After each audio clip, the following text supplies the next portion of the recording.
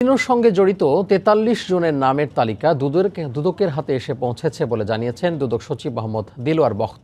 এ সংখ্যা আরও বাড়তে পারে বলে জানান তিনি। অনুসন্ধানে প্রমাণ পেলে অভিযুক্তদের বিরুদ্ধে অবৈধ সম্পদ অর্জন ও অর্থ পাচারের মামলা হবে। ক্যাসিনো ব্যবসার মাধ্যমে অর্জিত বিপুল অর্থ বিদেশে পাচারের সঙ্গে জড়িতদের তথ্য পেয়েছে দুর্নীতি দমন কমিশন দুদক। বিভিন্ন গোয়েন্দা সংস্থা ছাড়াও বাংলাদেশ ব্যাংকের বাংলাদেশ ফিনান্সিয়াল ইন্টেলিজেন্স ইউনিটের কাছ থেকেও এ তথ্য সংগ্রহ করা হয়। প্রথম দিকে সংবাদ মাধ্যম থেকে পাওয়া তথ্যের ভিত্তিতে জি.কে. শামীম ও সম্রাট সহ ১৫ থেকে ২০ জনের বিরুদ্ধে অনুসন্ধান শুরু করলেও এখন রাজনৈতিক কর্মী, ঠিকাদার, সরকারি কর্মকর্তা সহ এই তালিকায় রয়েছেন ৪৩ জন, যা আরও বাড়বে বলে আভাস দেন দুদক সচিব।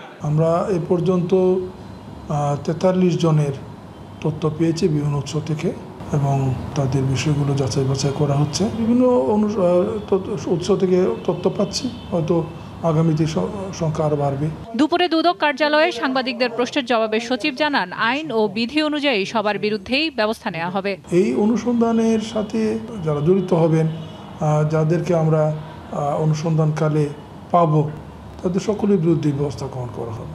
গত 18 সেপ্টেম্বর ক্যাসিনোর বিরুদ্ধে অভিযান শুরু করে র্যাব। তারই পরিপ্রেক্ষিতে গত 29 সেপ্টেম্বর মাঠে নামে দুর্নীতি দমন কমিশন। সেলিয়া সুলতানা, সময় সংবাদ।